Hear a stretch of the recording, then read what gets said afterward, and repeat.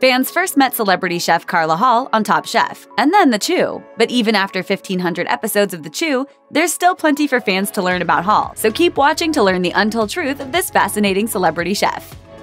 Before becoming a professional chef and then TV personality, Carla Hall was working as an accountant and part-time model. In an interview with the Institute of Culinary Education's blog Diced, Hall admitted to hating her accounting job. When some models she knew planned a trip to Paris, she decided to tag along. Hall liked the City of Lights so much that she wound up living there for a few years. And it's where her interest in food took flight. She explained, "I started cooking for the people I was staying with and buying cookbooks."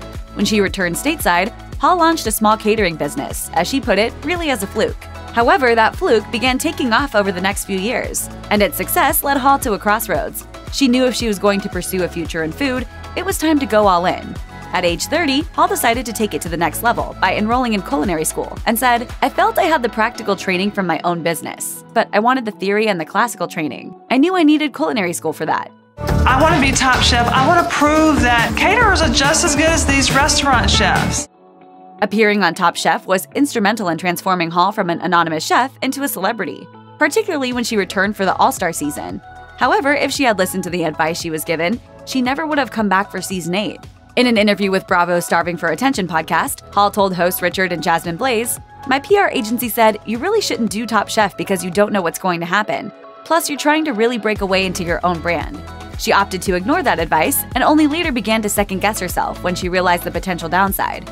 Hall explained, "And then you don't want to be the first one kicked off. You're like, was the first season for me season 5 a fluke? Making it to the final, then you feel like I'm the old one and I'm a caterer. And I'm not in the restaurant world of everyone else. You're underestimated." My challenge this time around is to cook from my heart, and I'm not going to be intimidated by someone else's food. Not going to do it, not going to do it. While Hall has admitted she doesn't consider herself to be a celebrity chef, that is how she's considered these days. But long before the television fame, she paid her dues in the culinary arts, and not all of those jobs were great ones. In fact, she considers one job to be the worst she's ever held in the food industry. And it's one that many aspiring chefs would be thrilled to have. She revealed in an interview with Tasting Table, "I worked in the Bahamas as a private chef. It is not as glamorous as you'd think. It got to a point where I just wanted to fire the client and go home, and that was really tough." As Hall recalled, she was the only chef on duty. "I had to cook every day for 14 people, 3 meals a day. I didn't have any support, so I'd finish one meal and have to go right into the next. I literally worked an 18-hour day, passed out, and got up to do it over again." In 2017, Hall's co-host on The Chew, Mario Batali, was hit with allegations of sexual assault, which ultimately caused him to divest himself from the restaurant empire he co-owned with Joe Bastianich, and led ABC to fire him from the show. When asked about Batali in an interview with the Raleigh News and Observer, Hall was diplomatic, saying, "I didn't have those experiences. He was generous with his knowledge of the industry. I feel for the women who had to go through that. I believe them. It's tough when you know the person in a different environment." A few months after Batali's firing, in May 2018, ABC made the decision to cancel The Chew, though the network didn't relate the canceling to Batali. Most of you might have heard, some of you might not have, but The Chew has not been picked up for an 8th season, so this, our 7th season, is our last. At the time, Hall told People that she had kept in touch with her former co-host. She said, "He's doing all the good work that he was doing before and being reflective. He's such a good guy and all the other work that he's done. He says he's working on stuff, you know, as we all are. No one is perfect. We have challenges." When ABC canceled The Chew after 7 seasons, Hall was able to reflect on the experience. Admitting she, quote, felt snarky when the show was first canceled, Hall told The Kitchen, "There was disbelief and sadness, and then there was this moment of, okay, so what's next?" She decided to take the next year to, quote, play in hopes of understanding what she was meant to take from the experience on the show. She admitted, "I probably would have never left that job unless I got fired or it ended. Now I'm taking advantage of all the things that I learned and using it elsewhere." As Hall explained, "The biggest end result of all those years on The Chew is this. I know how to do food television. There was a time when I didn't, and I wasn't comfortable with it. I think that how to multitask on television, where you're talking to someone, cooking, and doing so many other things, my interviewing skills have gotten better, just being relaxed." In October 2018, Hall published her first cookbook, a tribute to her Southern heritage titled Carla Hall's Soul Food, Every Day in Celebration. In an interview with Atlanta Magazine, Hall said that the idea for a soul food cookbook came to her after she received the results of a DNA test, revealing her ancestors came from West Africa. She shared, "I started thinking, if my ancestors came from West Africa today, how would they be eating?" Given her declaration that Southern soul food is, quote, part of my DNA, she set out on a mission of, quote, reclaiming soul food by creating healthier versions of some of the familiar favorites that she grew up with. She told People, I think soul food is unfairly judged because people are looking at it through a very narrow lens. It is so entrenched and enmeshed in American food or Southern food that soul food itself doesn't really get its proper place. She pointed out that when people think of soul food, what they're really considering are celebration foods like mac and cheese and fried chicken, adding that, quote, nobody ate like that every day. Hall is known for her ready smile and sunny disposition, but like anyone, she can become annoyed. That is particularly true in the kitchen, and she revealed her biggest culinary pet peeve with pop sugar, griping, "My biggest cooking pet peeve is when people think to add bacon to everything, to add truffles to everything. I'm obsessed with truffle." The way she sees it, when chefs feel the need to add intense flavors like these to their dishes in an attempt to elevate their food, what actually happens is that it often ends up masking a weak cooking technique. Hall explained, "When people don't taste or when they're not connected to their food, I think it's style over substance. It makes it sound fancy, but I think people don't appreciate simple food sometimes." She shared another of her pet peeves with the Washington Post, old-school TV cooking shows that pretend, quote, nobody messes up in the kitchen, which she believes sets unrealistic goals for people watching at home who'd like to attempt the recipes they see on television. She added, "I think that's why people feel intimidated." Hall has a variety of tips and techniques she uses to stay healthy, and one of these is something known as oil pulling. She admitted to her Twitter followers that oil pulling has become, quote, part of my new morning ritual.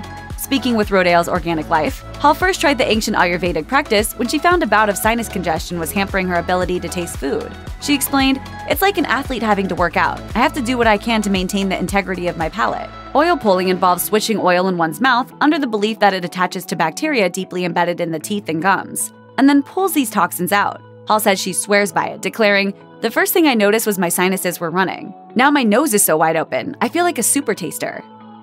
After her Top Chef fame led her to The Chew and even further television success, Hall found herself in a somewhat unique position as a so-called celebrity chef who didn't have a restaurant. To rectify this, in May 2016, she opened Carla Hall's Southern Kitchen in Brooklyn and shut it down the following year. In a 2017 talk at Nation's Restaurant News Multi-Unit Food Service Operators Conference, Hall discussed how she raised money to open the restaurant by launching a Kickstarter campaign. Hooty-hoo, Kickstarters! It was something she later came to regret. Although the effort ultimately raised more than $250,000, she also came to believe that was, quote, really what ultimately led to our downfall. When some fans expressed outrage that a rich, famous TV star would be soliciting donations from her fans, she said, "It's an understatement to tell you that I got beat up by the social media community for using Kickstarter." In addition, she also believes she launched the campaign too early, nearly 2 years before the restaurant opened its doors. I could not predict how long it would take to actually find a space. According to Hall, we had all these people basically asking us, "What's up? Are you stealing our money?" According to Eater, Hall reflected on the failure of her Brooklyn restaurant during a 2017 talk, sharing the lessons she learned from the experience. One key thing she came to realize was that because of her busy schedule on The Chew and other varied obligations, she didn't leave herself enough time to launch a new restaurant. She admitted, "What I've learned is that being famous does help, but you still need to physically carve out the hours on the ground to execute your vision. And a vision doesn't build itself. Even though I'm doing all of those other things, I had a restaurant and I still needed to be there." Another lesson Hall learned is to focus on the here and now, not on a potential future that may never materialize. She said, "Because of my notoriety, there was a tremendous amount of focus put on the restaurant's branding from day one. We were creating a brand that would become a future chain, so we weren't even working on the present, we were working in the future." What are the best meals that Carla Hall has ever eaten? I need a minute. That's the question that Bon Appetit posed to her, and she offered her top 5. First up, the cereal dessert at Alliance in northern Michigan, consisting of granola, nuts and seeds, and blueberries, then topped with a sunchoke milk. Also in her top 5, a quote, incredible mushroom risotto that she ate in the home of a Scottish woman named Bumble. Also making the list was a tea pairing at the Top Chef judge Tom Colicchio's Since Shuttered Colicchio & Sons, after she took a class on pairing tea with food and felt, quote, like I found a new religion. Another fave in her top 5 is a cauliflower tempura with steamed Chinese bao at Nick's, in New York City's Union Square. Finally, Hall singles out the Asian braised oxtail at Brooklyn's Cooks and Captains, saying, "It amazed me so much that I almost don't want to talk about it because it's a weekend special and they sell out. The meat is fall off the bone, and I think of it all the time." Once a Top Chef competitor, Hall headed to the other side of the judges' table in Crazy Delicious, a new 6-episode TV culinary competition co-produced by Netflix and UK broadcaster Channel 4. It started airing in the UK in January 2020. Along with Hall, the other 2 judges are Swedish chef and restaurateur Nicholas Ekstedt and Heston Blumenthal of The Fat Duck. According to a Channel 4 press release, the trio won't be called judges but will instead be referred to as food gods. Three passionate and inventive cooks work magic with commonplace ingredients, such as the humble carrot, to create dishes that are both a taste sensation and a feast for the eyes. Hall said in the release, "Being a part of Crazy Delicious has been such a joy. We have been given some truly delicious dishes to try, and at times, we've had our minds blown. I think the viewers are going to be really impressed by the crazy twists on those meals we're also used to making on a daily basis." Check out one of our newest videos right here. Plus, even more MASH videos about celebrity chefs are coming soon. Subscribe to our YouTube channel and hit the bell so you don't miss a single one.